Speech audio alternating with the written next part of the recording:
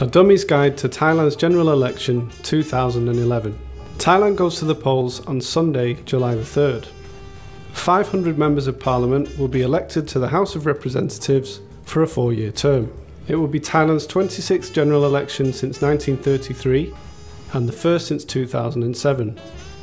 Ballot papers allow the electorate to vote for 375 constituency MPs on a first-past-the-post basis and 125 party list MPs.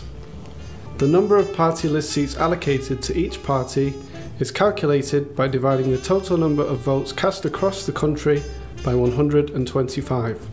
The resulting figure is the number of votes it takes to win a seat, which is then used to calculate how many seats each party wins. 42 parties will field at least one candidate in the election. The Democrats, founded in 1946, are the oldest party. Led by Prime Minister Apisit Wetchachiwa, they have 2.8 million paid-up members, which is more than the rest of the other party memberships combined. Pheu Thai Party, founded in 2007, and with Yingluck Shinawatra as Prime Ministerial candidate, has 23,778 members. At the last general election, 74.45% of those eligible, about 32 million people, voted. It was the highest ever turnout. Members of the Sangha, prisoners, and those judged to be of unsound mind are not allowed to vote. Candidates for the House of Representatives must be citizens of Thailand by birth and be at least 25 years old on election day. A candidate must have been a voter and therefore on the electoral register for at least 5 years prior to the election. Chart Patana Pheu Pandin hopeful Paradon Srishapan failed to meet this qualification and was not allowed to stand. Party list candidates are exempt from provincial restrictions that apply to constituency candidates.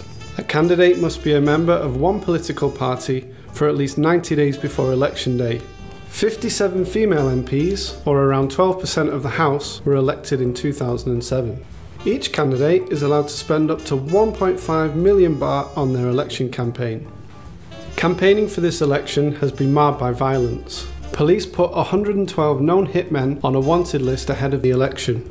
In the 2007 general election, Pheu Thai forerunner the People's Power Party won 233 seats, mainly in the north and northeast. The Democrats won 165 seats, largely in the south and central regions, including 30 out of 33 in Bangkok. Other parties won 82 of the 480 seats contested.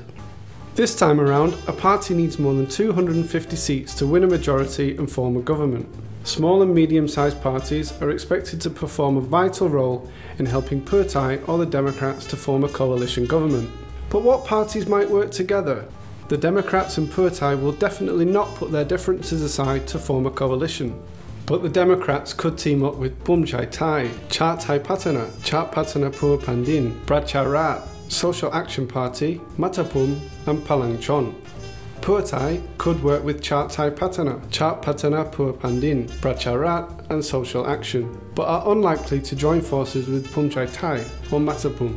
So, barring a landslide victory for either of the two main parties, it looks certain that Prime Minister Apisit will retain his role or that Khun Yingluck will become Thailand's first female Prime Minister, depending on their ability to work with other parties to form a coalition government.